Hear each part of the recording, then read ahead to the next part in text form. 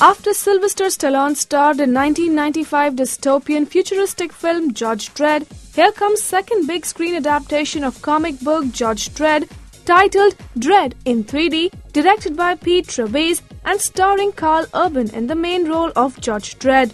Let's find out if this science fiction action is a thumbs up or thumbs down.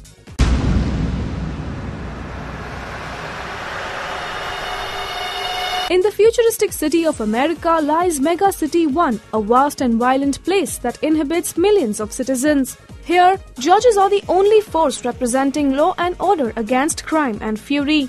Judge Dredd, that's Karl Urban, is asked to evaluate rookie Judge Cassandra Anderson, that's Olivia Thirlby, who possesses high psychic powers but has failed the test to become a full judge.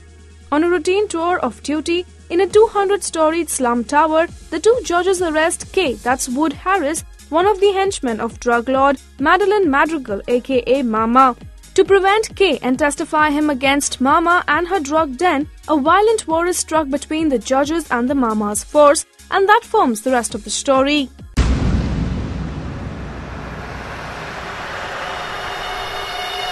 Dredd is strictly a movie for the comic book fans of Judge Dredd, or for those who love hardcore action flicks such as RoboCop or Terminator.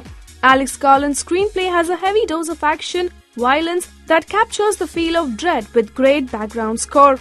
Certain special effects make the movie worth watching in 3D. Reprising the role that once Stallone played, Karl Urban is the show stealer who gives an impressive performance with his strong voice and even stronger body language.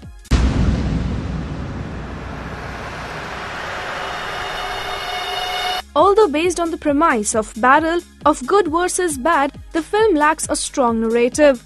The characters fail to build an emotional connect with the audience. Lena Headey, playing the negative role of a female drug mafia, comes across as a weak performer. Olivia Thirlby in the role of Judge Anderson is average.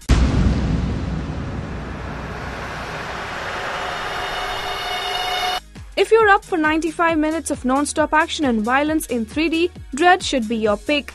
We at Rajshri.com give it 2.5 stars.